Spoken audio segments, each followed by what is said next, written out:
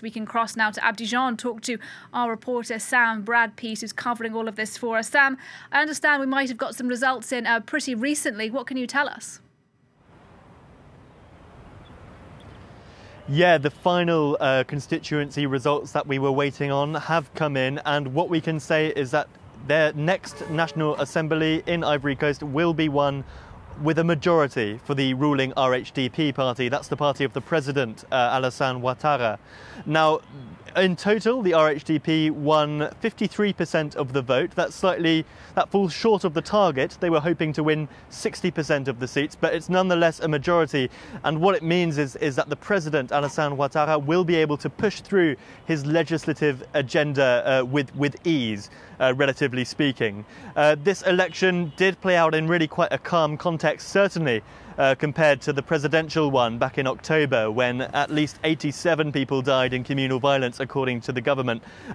Nothing like that this time around. The opposition will be desperately disappointed because this really was their last chance to place some kind of democratic check on the president's grip on power until the next presidential election. So really quite a big day for the ruling RHDP party indeed. Yeah, and Sam, I want to pick up on what you were just saying there about the mood in Abidjan being relatively calm after the election. You've been in the country for a couple of days now. Tell us what things are like at the moment.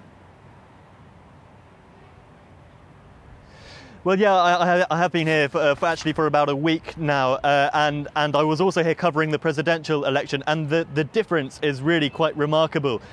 Just when you speak to people here in Ivory Coast, you really get a sense that there isn't the same level of passion for these legislative elections as there were for the presidential one. There seems to be an impression that simply these legislative elections don't matter as much as the presidential one, which I suppose is quite a common trend around the world. But if you look at the last three legislative elections here in Ivory Coast, the average turnout has been 34%. Those were the three running up to this one.